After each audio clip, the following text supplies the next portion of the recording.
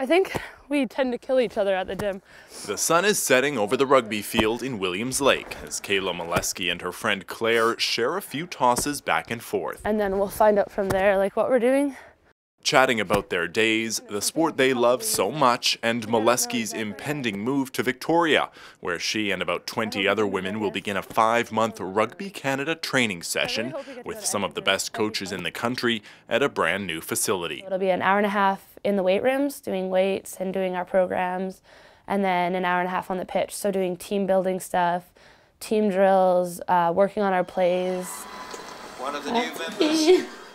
Moleschi is hot off an unforgettable stint with the Canadian women's national sevens team in Dubai, where she was thrust into the international spotlight, making history, helping to snatch the first ever IRB Women's Sevens Challenge Cup. Kayla Moleschi. We took gold, so we became the World Series champions.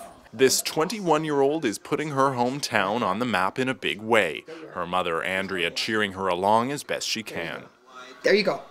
All of a sudden I see my daughter running across the screen and oh my God, my husband and I are screaming and like, woo, woo, go. I was so proud of her. I took pictures of the TV with my camera.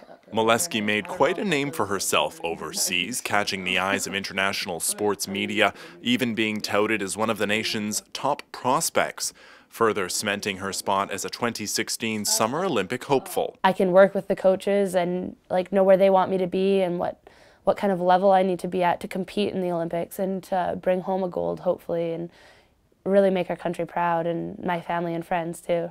Yeah. Then you go back to Lethbridge. Exactly. Her friend and former teammate Claire says no one deserves all the acclaim like Moleschi does. You have to work so hard. She just pushed herself even more, made the BC team, and then from BC she got looked at for Canada.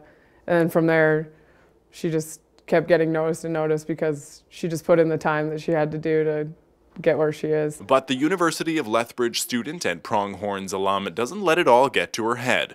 At home, she's just a small town girl with a love for the sport. I love being able to walk out onto the field and smash some chick and like after the game be able to like hang out with them, and I love supporting and I love being able to offload and watch a play unfold and be like, hey, I was a part of that.